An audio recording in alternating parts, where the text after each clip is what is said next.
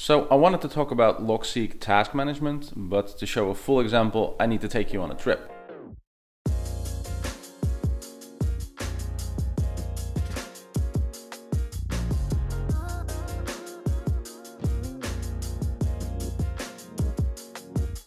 So the trick with task management is that it's not about writing things down, but it's about getting results when you need it. NANI? And for that, you need to, write down your tasks and label them in some way. So one of the quick and easy tips that I have, and that's for physical space, is I have a label called errand and I have a label called Praxis. And Praxis is like a do-it-yourself store in the Netherlands where I'm heading right now. And then the goal of that is that once I'm out, I just go to Logseq, I go to errand, and it shows me by base of query everything that I need to get when I'm out and about. Meaning that I can group tasks and I can forget about them until the moment I'm actually on my way.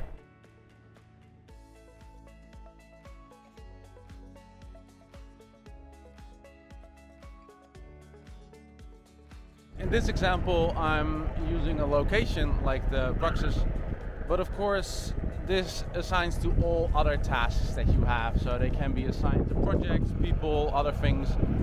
And we're going to talk about all of them, but first I need to head back to the studio with one small stop in between, and that's getting lunch.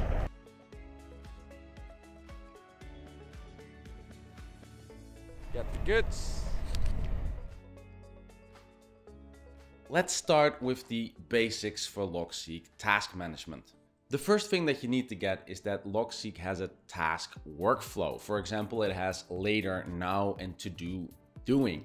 And the meaning of that is that, for example, later and to do are both methods to assign this is something that you have planned, and now and doing is you're currently in the process of doing this. One of the neat features is that if you put something on doing, Logseq can even do some time tracking for you, telling you how long you took with a task. By default, it is later now, and I always switch it to do doing because that's more natural to my flow. Now, the way that you move through these settings is by pressing Ctrl and Enter, which moves to the next set. So if you're using to do doing, it will go from to do to doing to done. And if you use the later now, it will go from later now to done. Both cases end with it being done and marked as such. There are some other options that don't come up in this cycle. For example, you can do /waiting to announce that this particular task is in waiting mode.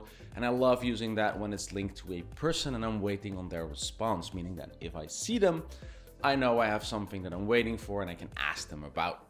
Then finally, this mystified me a bit in the beginning, was the priority. So you can do /A/B or /C to give a task a priority. In effect, it feels a bit like adding a tag to it, but it's just easier to do. And I mostly use these to get some things on top. So if I have like a task and I go, this is really important, using the Eisenhower matrix. So like needs to be done now and it's important, goes to A. And it's important, but it doesn't have to happen right now, it goes to B. And then finally C is for things that aren't as important, but have to be done now. Those things will come to the top of my planning list and help me during my daily routine of building tasks. Okay, and then you have the /schedule option. And what that does, it allows you to mark a task for somewhere in the future. And then that day will show up on your to-do or overdue list if you're a day late. And you can also make it repeating, which means that Logseq takes care of the work when you mark it off. So some things I want to do like every 3 days, so I make it repeating for 3 days. And then if I check them off, then the date when it's scheduled moves up 3 days. It doesn't finish the task, so make sure to put it somewhere where you don't mind it constantly being in a non-checked mode. Now, if you're making tasks, you might be wondering, can I use links or tags? And I already put like a long video, which I'll put a card up here. But in the general rule, I use links when referring to projects or people. And I use tags for some of the more commonly used things like my errands, which I just displayed when I was driving around. Now, having your queries is one thing, but you need to be able to find them back to make any use of them. And with Logseq, you do that by using queries. There's a couple of basic queries The first one would be now, and that just shows you anything that's on either doing or now and you're actively working on. They come like on the top under your daily journal and are easy to reference, like this is what I'm currently working on. Then another one is next, which looks into the next 7 days for any scheduled task that you have upcoming. And then finally you have overdue, which is anything that was scheduled in the past and that you need to look at. I don't use these very often because I make a day plan. So what I have is like a bunch of queries on like a separate page that I can peruse through, which I'll talk about later. Now let's talk the most basic of basic query, and that is the task and then either to do or doing. You can also add done to this, but then you just get all your tasks. And even without anything else, this usually gets huge, because if you get all the tasks that are in your Logseq graph, then it's gonna get busy. You know, if you're using it any amount of real estate, it just starts filling out. So you need an extra filter.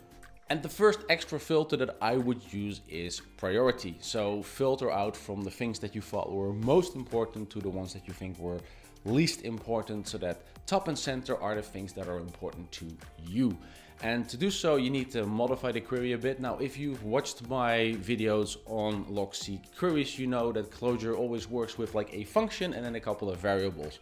So to do so, we need to combine two things. I need to combine the task to do doing with priority, and then A, B, C, or A, B, depending on like how you use your setup. In my setup, I just use A.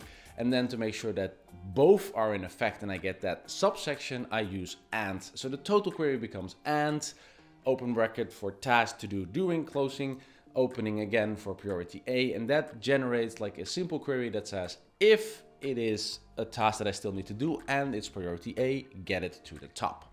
This is the most important query for me, and that is to combine to do doing with a page or link or reference. So I make like another query, I say and, I say task to do or doing, and then I put like a page link behind that. And that's because the page can be anything, and that makes super useful subset. So when I put like a person in there, when I talk to the person, I know these tasks for this person are outstanding. If I'm at a location, like in the case for errand or praxis that I showed on the start of the video, I know this is what I need to do in this location.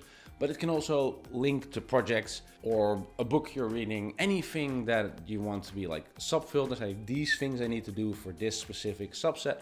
And because they're tags, you can also link them to multiple things. So you might have like a link going to reading and one to a specific book. And then, you know, overall I need to do this, and per book I need to do this.